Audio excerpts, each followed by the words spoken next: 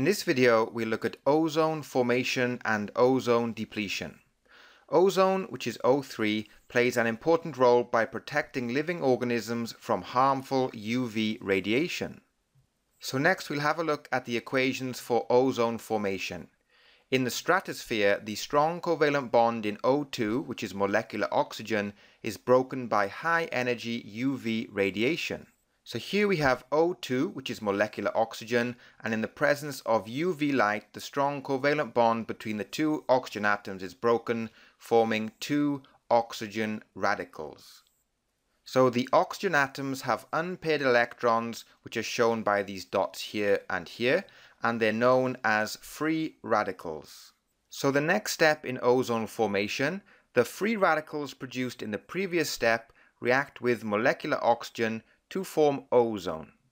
So here we have the oxygen radical, and it's reacting with O2, which is molecular oxygen, to form O3, which is ozone. This step is exothermic, and the energy released raises the temperature of the stratosphere. Next we look at ozone depletion. The bonds in ozone are weaker than molecular oxygen, therefore are broken by lower energy UV radiation.